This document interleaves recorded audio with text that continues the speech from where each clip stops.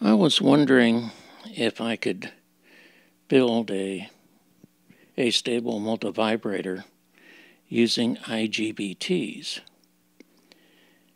And this is the circuit that I came up with, and this is the build, and it took a little while to figure out, so I thought I'd show you how this works.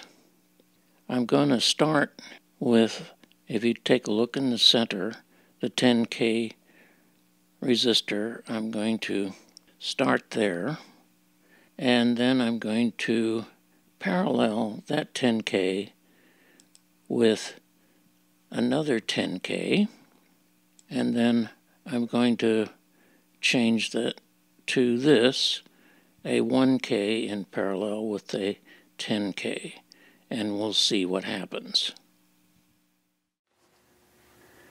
Okay, I'm going to turn on power now, 9 volts.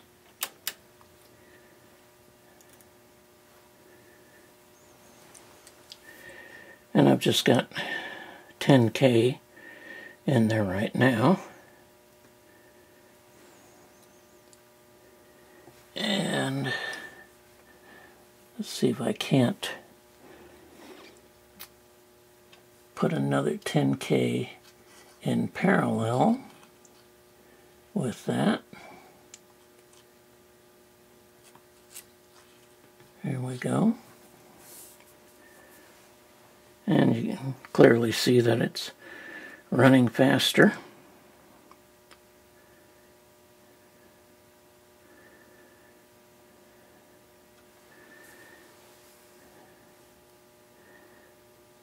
Okay.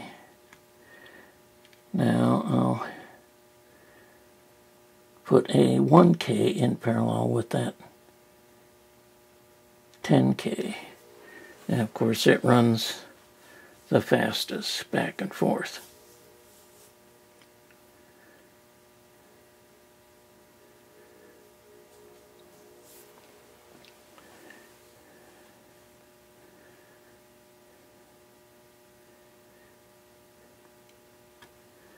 Back to 10K.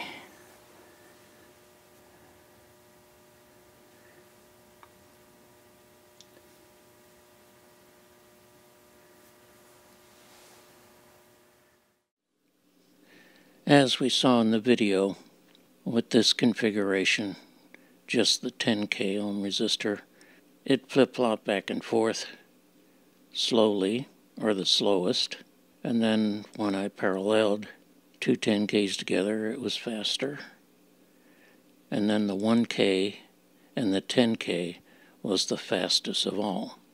Now when this left side is on, let's start on this side. We have to start somewhere. You can think of the IGBTs like this. We've got the left one is pretty much just a wire when the left side is on.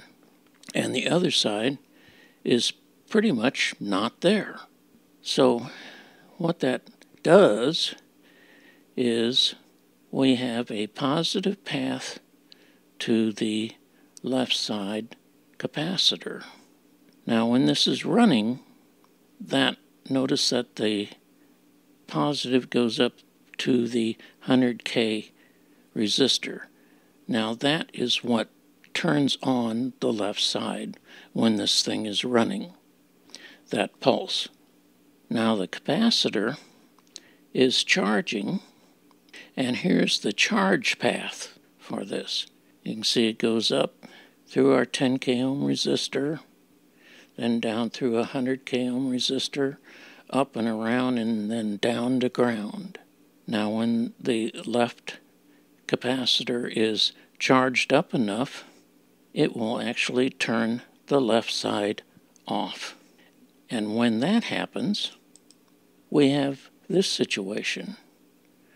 The right side is on, and you can see that you can just consider the right IGBT as a wire, and now the left one really it's off all the way, like it's not even in the circuit.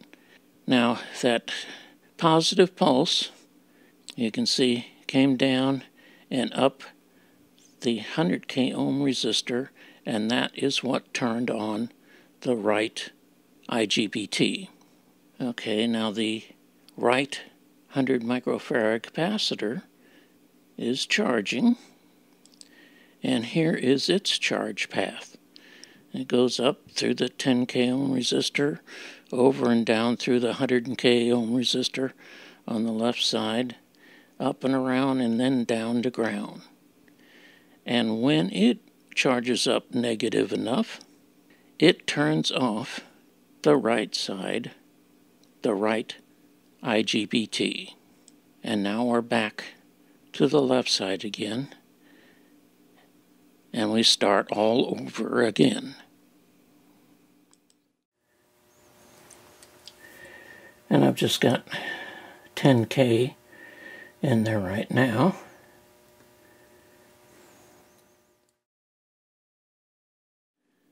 Thanks for watching.